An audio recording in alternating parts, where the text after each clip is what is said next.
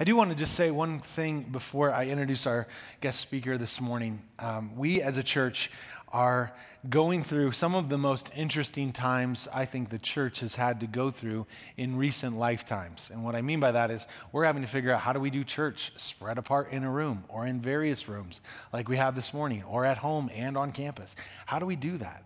It's no doubt been one of the hardest seasons I've ever had to pastor through in my 15 years of pastoring, and the leadership decisions we have to make, and the fatigue of leadership decisions, or the fatigue that comes from just trying to be creative, and how do we do all of this? And I'm not alone in that. We have a great staff. We have about 26 people on our staff, and certainly they're having to make decisions with me, and we're leading forward. And then we have 8 other elders who I serve with, and we're leading forward and making decisions, and it's hard. We're having our own personal struggles. One of our pastors this weekend, his son was in a bad car accident. Another pastor a couple days ago lost his father to COVID. Many of our staff have had COVID. We've had our own personal trials in the midst of trying to lead a church. It's exhausting in a lot of ways. And I got to tell you, it's exhausting also when we have at times a lack of unity among those in the church. So as your pastor, but also as your brother in Christ, I want to just encourage you, let's continue to get along and work through the differences and even the difficulties of this season. I get emails of people who are pro-masks and think we all should wear masks, and they're offended by those who don't wear masks. And then I have emails from those who don't wear masks, who are offended that we aren't trusting the Lord enough, and maybe we shouldn't be wearing masks. I get it from everyone, all different spectrums. And listen, I know we all have different opinions on this time, but it doesn't mean that we should lose unity or have disunity in the body that would degrade our witness to the community during this time. So please continue to live at peace with one another. Please continue to be sensitive to one another, knowing that there might be various views of how this whole pandemic should be handled or how the church should be handling it. Believe me, I have a lot of people who have told me how they think I should be handling it. And I listen to those voices, but I listen to the Lord first and foremost. And I want Ephesians 4:3 to be the verse that binds us during the season, that we are bound together by the Spirit, the Holy Spirit that is within us, and that we strive to keep peace. So let's strive to keep peace and realize that as we do that, our light will be bright for South Denver and those who desperately need to know the hope within us, all right? So let's continue to keep our eyes focused on Christ. With that said, I want to introduce to you a man that I believe is one of the greatest preachers I've been able to share a stage with, yet alone get to know. This is a man that I love dearly, and I got to know him, man, I guess it'd be 5, 6, 7 years ago, 7, 8 years ago, maybe more than that. But we were together at Mission Hills, and he's come and preached here often. If you've seen him about a year ago, you'll be familiar with him. His name is Daniel Henderson. But he hasn't been here in about a year because he had a sabbatical. We had this thing called COVID and all these other reasons. We just haven't had him back. But he's back today and joining us with this series. This man not only is a great preacher, but he's a great man of God. And be it conversations on his patio with our wives present, or just conversations over the phone or text messages, he continues to show me the power of the gospel message. And I think you're going to hear that today and see that today, that our power and our greatest focus should be Christ himself. So again, this is Daniel Henderson. He is the president of Strategic Renewal, a great ministry that invests in pastors all over the globe, and I'm one of those recipients, and I can't wait for you to receive what God has through him today. Will you pray with me for him as he comes to the stage? Let's pray. Heavenly Father, we thank you for Daniel. We thank you for the way that you have, through a lifetime of ministry and study of your word, and just intermingling with your Spirit through his own personal time, Lord, you have developed him to be a deliverer of what we need on behalf of your Spirit.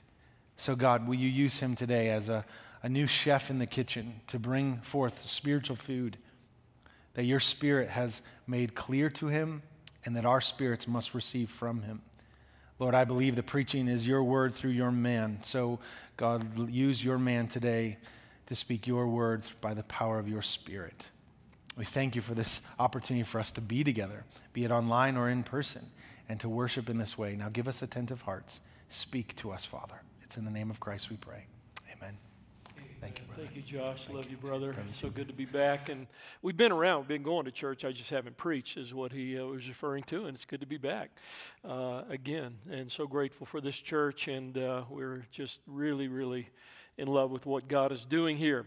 We continue in a series called The Longing, and Josh started that last week, and I so enjoyed that. I even got some of his notes and stole some of his ideas, and we're trying to stay in sync with one another. But today specifically, we're talking about waiting on our on-time God, and so that'll be the focus of our message. We'll be looking at a couple brief passages in Galatians and Philippians, or in Ephesians, but we're going to park in the book of Philippians. So I invite you to take your Bible, please. Turn to Philippians chapter 3.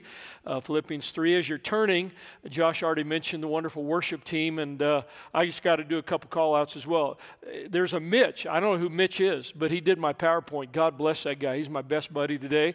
So thank you, Mitch. There's Ryan and Ben and Beth in the back room.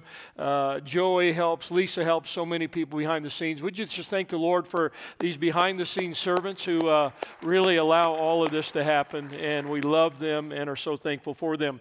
I love to stand in honor of God and His Word, so would you stand with me? I'm going to read in Philippians. I'm going to pick up chapter 3 and verse 18, Philippians 3:18, and we will go into chapter 4 and verse 1. As you know, in the original language, there were no chapter breaks. Those are just there to help us keep track, but we're going to read into chapter 4 and verse 1. Allow me to read as you follow along. Paul writes these words. Brothers, join in imitating me and keep your eyes on those who walk according to the example you have in us. For many, of whom I have often told you and now tell you even with tears, walk as enemies of the cross. Their end is destruction, their God is their belly, they glory in their shame with minds set on earthly things. But our citizenship is in heaven, and from it we await a Savior, the Lord Jesus Christ. Verse 20 will be kind of our anchor verse. Let me read that again. But our citizenship is in heaven, and from it we await a Savior, the Lord Jesus Christ, who will transform our lowly body to be like His glorious body by the power that enables Him even to subject all things to Himself. Therefore, my brothers, whom I love and long for, my joy and crown, stand firm thus in the Lord, my beloved. Would you pray with me once more? So, Father, once again, I ask that you would give to me, your servant, understanding, unction, and utterance. Understanding that the clarity and power of your word would be received and communicated, unction to say it in the power of your Spirit, utterance to make it helpful to your people. Allow me to be conscious of the indwelling Spirit of God, whose primary goal is to glorify Christ. And allow each of us as we listen today to be attentive to the voice and teaching of the abiding and guiding Spirit of God, so that we will apply what He has told us in such a way that we will be not only transformed and equipped, but empowered to live as agents for the gospel in such an important and needy time in the world around us. And we pray this for the sake of His name and for the advancement of His kingdom. Amen. Amen. Thank you. You may be seated. I want to begin with a question this morning. How good are you at waiting? Do you enjoy waiting? That's kind of the theme of these weeks. I don't know about you, but that is not one of my strengths. Perhaps you have been in those cases where you've been in a doctor's office and it appears that the nurse has forgotten that you were there and you wait for that annual physical. Maybe you've sat in one of those beautiful DMV plastic chairs looking at the screen wondering when in the world are they going to call my number. Perhaps as you think about waiting, you have had to listen to this irritating, cheesy music play 15 times, hoping that some actual service representative will pick up the phone and help you out. Maybe you've sent a really important and heartfelt text to a friend, and you've waited for a few minutes, you've waited for hours, and so far they've never responded. Maybe you're enjoying waiting for the actual final outcome of this election. How many of you like that? You're twisted if you do, all right? Yeah, I mean, we just don't do too well at waiting, do we? And yet the reality is we need to understand the importance of waiting, especially at a season like this. It's hard to be patient. Reminds me of a story of a husband who was going by the grocery store after work to pick up some groceries for his wife. And as often is the case, he kept passing the same customer. In this case, it was a young dad and his little 3-year-old boy named Billy.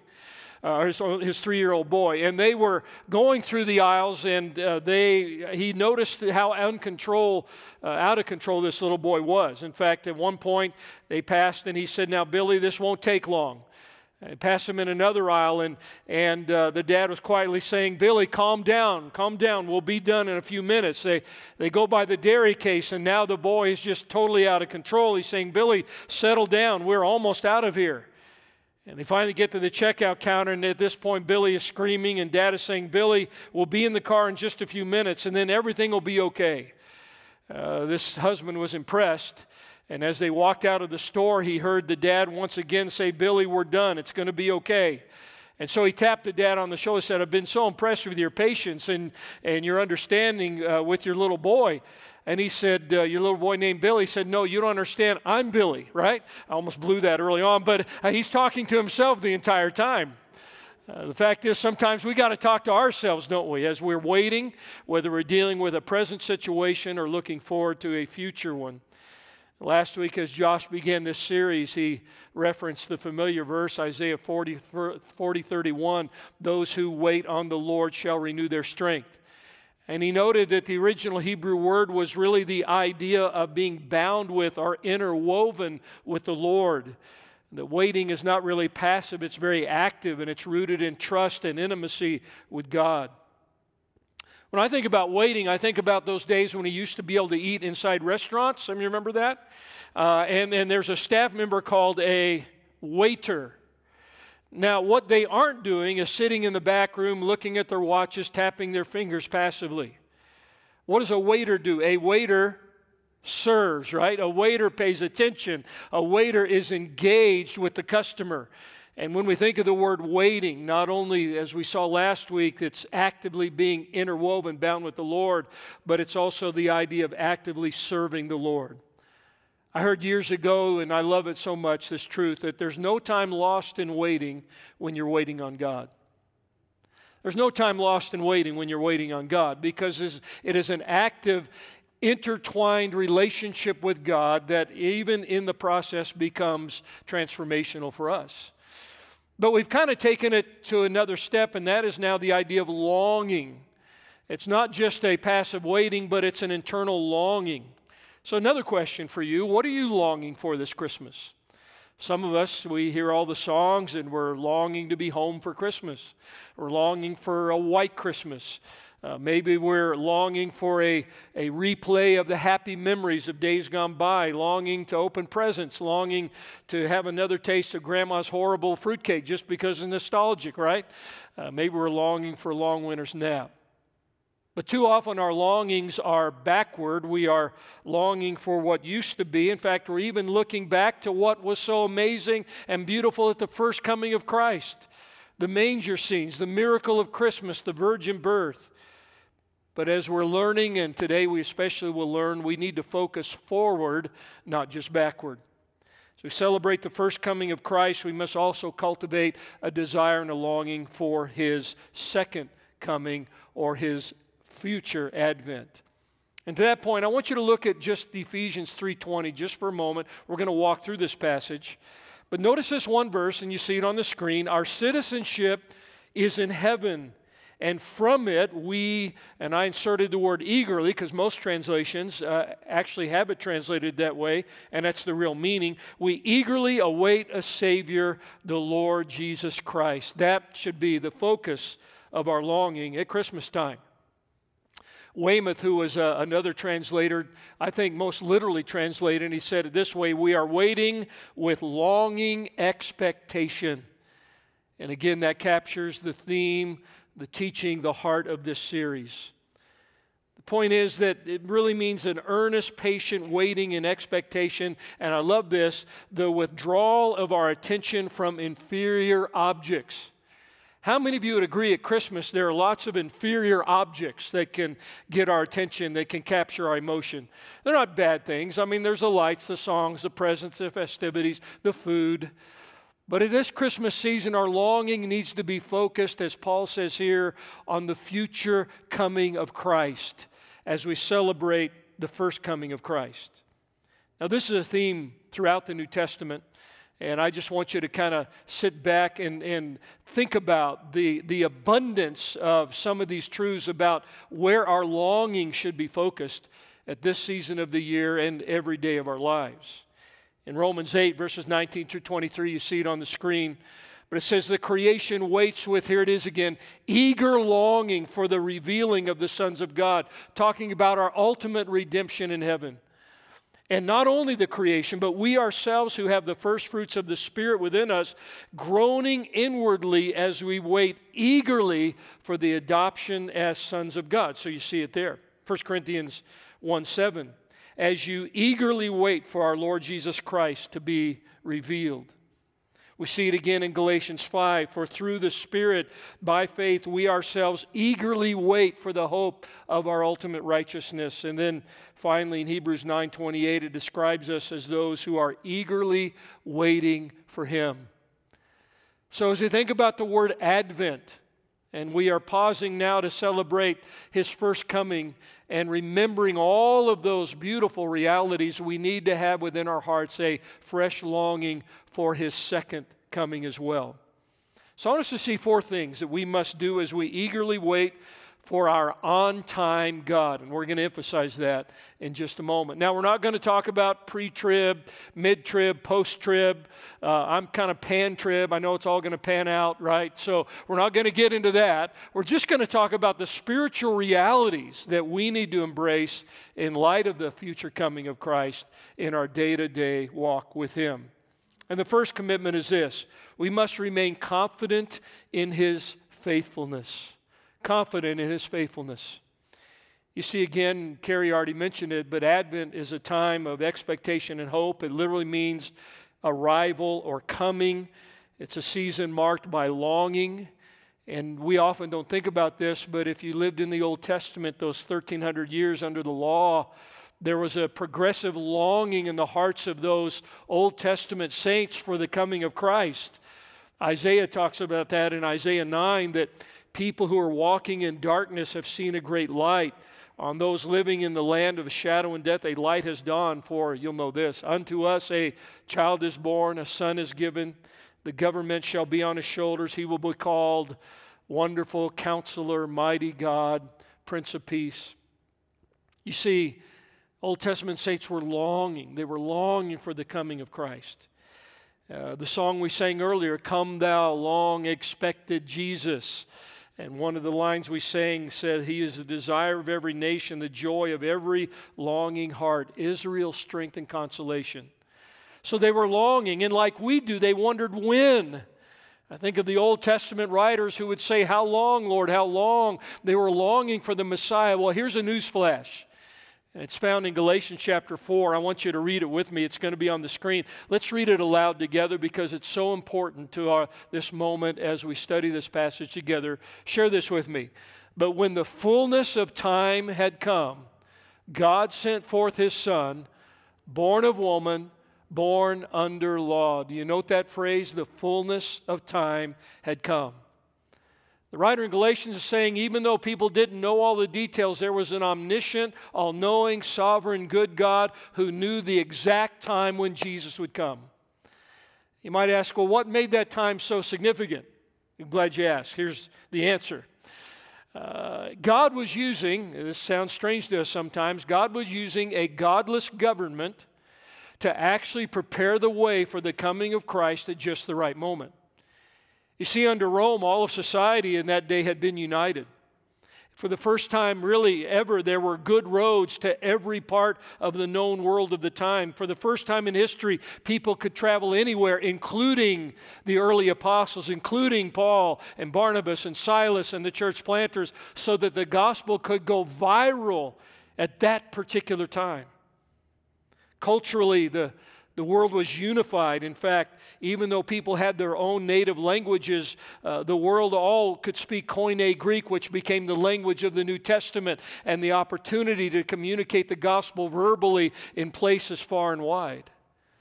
And spiritually, even though people were being demanded to worship the emperor, it created in them a dissatisfaction. They saw the emptiness of that, and they were open to the life-changing message of the gospel. You see, this passage reminds us in the fullness of time, God sent His Son, the deity of Christ, born of a woman, the humanity of Christ, the virgin birth, born under the law, because He came to fulfill all the law and the prophets through His finished work on the cross. God was an on-time God, and here's the good news, friends, even though sometimes we're wondering when, Lord. Some of you, I bet if we took a poll, some of you have been praying for the rapture in 2020. Lord, just get us out of this mess, right? And we're wondering, when is it going to happen, or when is Christ going to return? Whatever your view of all that is, I want to remind you, He's still an on-time God. In fact, look with me, if you will, one more verse I'm going to ask you to read with me from Ephesians, which again underscores this same reality. Notice what it says. Let's read this together. And this is the plan, all right? Here's the plan.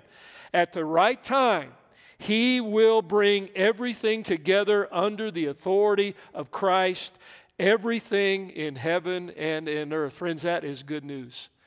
God is not checked out. He hasn't lost His sense of timing. God knows exactly what's going on, just as He did the first time. This time, He will be on time.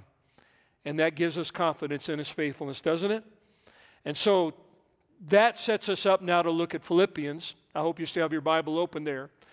And I'm reminded, I remember a mentor of mine used to always say, God is seldom early, but He's never late. And we can trust Him. But not only that, secondly, we need to keep a concentration of our focus. Verse 17, Philippians 3, if you're there, Paul has been talking about his own commitment to Christ. In summary, he said, I count everything that I used to think was an achievement and was a religious, accomplishment as trash, as dung, literally one translation says. All I want to do is to know Christ, to be conformed to Him, to conform to His suffering, to live in the power of His resurrection, to be obedient and sacrificial in my following of Him. And I forget everything that's behind, and I press forward to what's ahead. And he's again looking heavenly. And so now he speaks to us. And he says, brothers, verse 17, join in imitating me and keep your eyes on those who walk according to the example you have in us. He says, I want you to have the heart I have as we're thinking about the coming of Christ. And I want you, notice this, I don't know if you write in your Bible or not, but I would circle, keep your eyes. Keep your eyes on those who walk according to the example you have in us. Truth is, where your eyes go, your choices go. And where your choices go, your life goes. And he said, I wanted you, in light of the coming of Christ, I want you to keep your eyes focused on those who walk in godliness. Sometimes our eyes go a lot of different places. Our smartphone, the news, the newspapers, people who disappoint us. But we need to keep our eyes on those who are examples of the faith. That gives us hope, doesn't it? So if you have an iPhone or a smartphone, there's a little function on there that is called screen time. You see this right here? I call this a truthometer. How many of you ever looked at the screen time function on your phone? The rest of you need to, because it'll be a wake-up call. It reminds us of where our eyes are actually going. It's always a shock to realize how much time I have spent perusing social media, how much time I've spent reading, pablum in the news, how much time I've spent on email or text. And again, all those can be fine. But again, where your eyes go, your choices go. Where your choices go, your life goes. Paul is saying, I want you to look at those, keep your eyes focused on people who walk according to the spiritual example that God has called us to.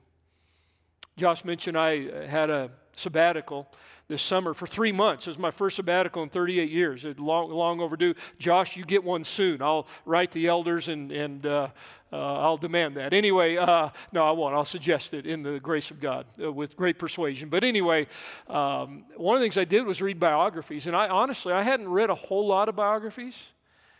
But it was life-changing to read about Dietrich Bonhoeffer and Andrew Murray and so many others. That's part of how we keep our eyes on those who are spiritual examples to us. Josh and I were backstage. There's a little room that they're fixing for him to do some studying and time in. It's a closet, basically. And I had one like that when I was a pastor. And on the walls of my closet, I actually had pictures of these people in my life. My father-in-law, who he and his wife were faithful in ministry for 60 years. My parents, whose lives have been transformed by the gospel. My brother, who has been a pastor now for 50 years. My brother-in-law, pastors and under their names, I had the qualities of their life that had most impacted me. And really, that's what Paul is saying to do. In all the distraction and all the waiting, fix your eyes on the godly people whose example can inspire you. When I was in college, a guy spoke in chapel several times. His name was Charles Tremendous Jones. I may have mentioned him in previous messages. And he said something once, and I bought the old cassette tape. Some of you remember those. I listened to it, rewound it, wrote down what he said. And here's what he said, and you see it on the screen. All the truth in the world will do you little good until God brings a person across your path and you're able to see that truth in action. And then suddenly, that truth becomes a driving force in your life. Paul is saying, friends, if you're going to live like me, if we're going to live in light of the return of Christ, keep your eyes fixed on godly examples because they become truth in action. They lift you above all the muck of the distractions of this life, all the bad news that you're always trying to deal with, and they inspire you to faithfulness. I'd encourage you, if you're taking notes, just take a moment. Who are those people in your life? Maybe write a name down. And perhaps, again, fix your eyes on their example. So here's a little poll. This will be fun. How many of you have known Christ and have, by the grace of God, sought to be faithful to Christ, say, for 20 years or more? Anybody? You've been in Christ that long? How about 30 years or more? How about 40 years or more? Wow, there's a few. Stand up. I'm not going to make sense. Just stand up. Stand up. Those of you who walk with Christ 40 years or more, now get to know these people, right? Fix your eyes on them. Would you celebrate their faithfulness to God? God bless each and every one of you. Thank you so much. You see, the Bible talks about honoring those who fear the Lord. And Paul is saying, as we look forward to the advent of Christ, fix your focus on the inspirational example of people who have gone before you. Third thing we need to do is to know the context of our fight. Look at verses 18 and 19. We're just walking through the text. Now Paul shows the other side of the coin, as it were. He says, in essence, the reason you need to stay with your eyes fixed on these godly examples because there are many who aren't that way. And he's not referring to, the Bill Maher's and the Howard Sterns. I mean, those guys, they need Jesus for sure. But he's actually referring to those who claim to be Christians, but who in the way they live are actually, this is strong language, enemies of the cross. So how could that be? Well, because the message of the cross isn't about wearing Christian jewelry and putting on Christian bumper stickers. This past week, we were on vacation in Branson, Missouri. I'd never been there before.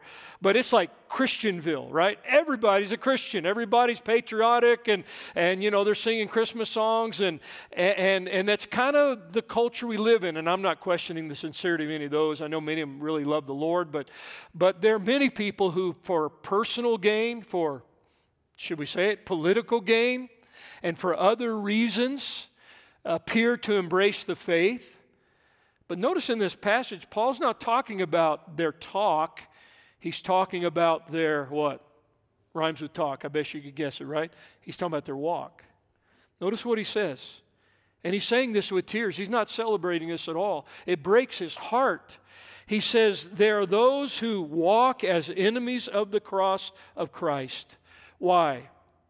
Because the cross of Christ says, come and die, doesn't it? Take up your cross and follow me. Don't just embrace Jesus for personal gain or for what might be impressive to the culture around you. Embrace the cross. Turn in repentance and faith to Jesus alone. Follow him sacrificially, lovingly, to be like him. That's a mark of real faith. And he says their end is actually destruction. And again, that's not happy news, but it's real news, isn't it? Jesus said there will be many in that day who show up in eternity thinking they really knocked it out of the park when in reality there was not even a relationship. He says their God is their belly. The Greek word there for belly actually refers to the sex organs. He's talking about lustful appetites. Their God is their own desires. They subject the Bible to their lust rather than subjecting their lust to the Bible. And he says, and they glory in their shame. They're proud of their hypocrisy. They're proud of what they're doing that denies the gospel, and their minds are set on earthly things. Now, we don't know exactly who he's referring to in that context. Some say what they called Judaizers back then, people who believed that to be a good Christian you still had to keep the law. Those would be like modern-day legalists who make up all kinds of rules that you got to keep to be spiritual. There was another group called the Antinomians who believed that the body was irrelevant as long as you spiritually were making an effort, and you could do anything you want with your body in terms of immorality. We're not sure who he's talking about, but the fact is nothing's changed, has it? That within the camp of those who claim to be Christians, there are pop Christians who just want to preach a Jesus that makes you feel good about yourself, who just want Christianity to be a socially acceptable feather in your cap, but who are actually enemies of the real life-changing message of the cross. And so Paul reminds us, even as Jesus did, that there will be tares among the wheat, as Paul did later on, those who profess a form of godliness but deny the power thereof. And friends, our real battle today is for the purity and power of the gospel, the life-changing reality of why Jesus died on a cross that needs to be evident in us as we look forward to his return. There's a final commitment we need to make, and look at verses 20 and 21. We need to not only remain confident in his faithfulness, our on-time God, not only keep a concentration of focus on those models who inspire us as we wait, not only recognize the context of our fight, but embrace our citizenship as those who are members of the faith. Verse 20 again, read it with me. But our citizenship is in heaven, and from it we await, literally we eagerly await, or we long for a Savior, the Lord Jesus Christ, who will transform our lowly body to make us like his glorious body. We will be transformed. We will be set free, not only from the penalty of sin and the power of sin, but the very presence of sin someday.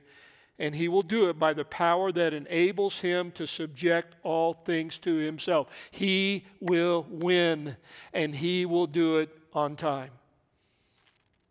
Paul is really referring to a dual citizenship to these Philippian believers because they were citizens of Rome. Rome was 600 miles away, but that was the headquarters. That's where the emperor lived. They were to honor the emperor, to live according to the word of God, be light in the midst of darkness. But he says your real citizenship is in heaven. It literally was a colony of people who were in a foreign land. Even this morning I was reading a devotional that said we have checked in overnight to an earthly hotel on our way to an eternal destiny. And that's the reality. I've quoted before here at Grace my friend Robbie Simons, who says we are heavenese. I like that. I was going to tell you, turn to your neighbor and tell them they're heavenese, but you're not supposed to breathe on each other. So just point to them, all right? You're heavenese, all right? You're heavenese. That's what we are. That's who we are. That's our identity. We are literally heavenese. We are bound for heaven. I had a book come out this year called Glorious Finish, and it was written for church leaders. Again, we tend to get our eyes on all those who have bombed out, who have not finished well, but it was the idea we need to keep our eyes on heaven. We need to live for eternity as those who are called to the gospel, and it's true for everybody. In the process of that, I found a couple quotes that I want to land with here as we think about this by guys who are way smarter than me, but I think who put this in perspective, the reality that we are citizens of heaven. One of them is A.W. Tozer. I want you to see what Tozer said. He said, I can only hope that you are wise enough, desirous enough, and spiritual enough to face up to the truth that every day is another day of spiritual preparation. See, this whole life is just preparation for eternity. Because we're really citizens of heaven. We've just checked into this earthly hotel overnight. It's another day of testing and discipline with our heavenly destination in mind. Isn't that good?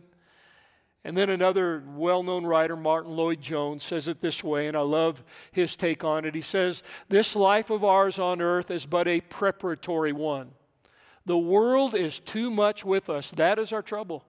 We are too immersed in our problems. We need to look ahead, to anticipate, to look forward to the eternal glories gleaming afar. The Christian life is a tasting of the first fruits of that great harvest which is to come. And Paul is reminding us, he said, you are citizens of heaven, and you have an eager longing for that ultimate reality. And when I coach pastors, I tell them all the time, it's so emblazoned in my heart, brothers, the scoreboard is in heaven. Any scoreboard you look at here is temporal. It's all going to burn. The real scoreboard's in heaven, and the scorekeeper is perfect, and he never misses a call.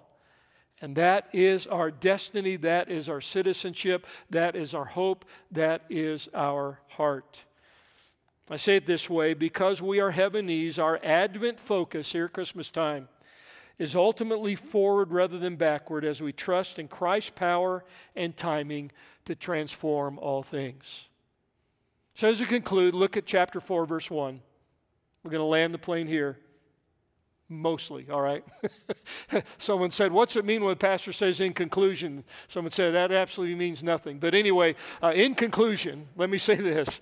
We must stand firm as we await the advent of our on-time Savior. Let me say it again. We must stand firm as we await the advent of our on-time Savior.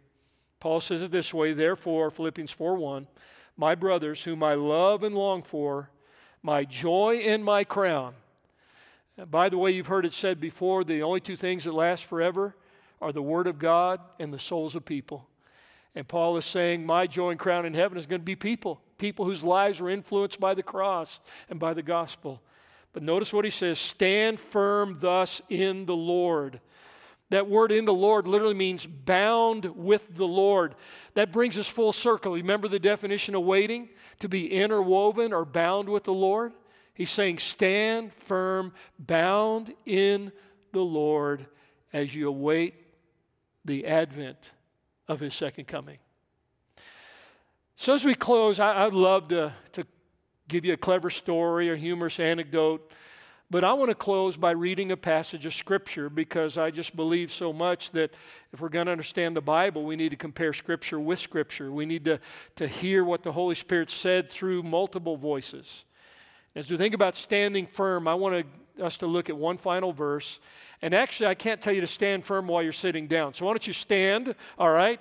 And it's the idea of being strong, of being fully devoted to the Lord, of staying true to Him. I want to read what Peter said as he wrote to people who are under persecution, who were scattered abroad, who were suffering. But these are his words, and I'm going to walk through it slowly as we close and just reaffirm everything we've heard today through the writer Peter. Notice what he says. But do not overlook this one fact, beloved. With the Lord, one day is as 1,000 years, and 1,000 years is one day. Our God is on time, and His timing is not our time, but He's fully aware, fully ready, fully able, fully in control, and fully good. The Lord is not slow to fulfill His promise. We stand firm on the promise today, don't we?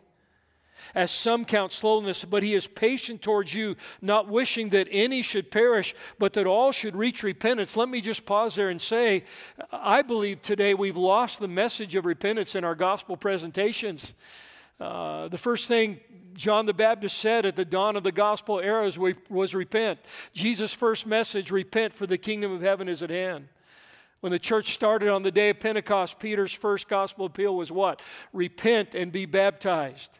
It is a message of repentance and faith. What does that mean? That's an internal transformation, a turning that causes us by the grace of God to hate our sin and to love Christ. I've said it this way over the years, and it's a little direct, but I'll say it anyway. Jesus didn't die to save you from hell. You say, man, that guy's a heresy. Hang on.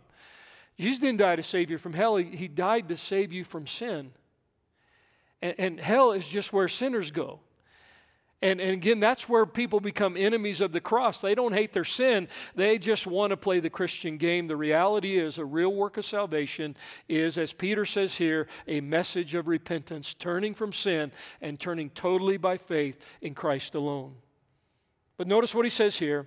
But the day of the Lord will come like a thief, and when the heavens will pass away with a roar, the heavenly bodies will be burned up and dissolved, and the earth and the works that are done on it will be exposed. A final judgment, right? An accounting.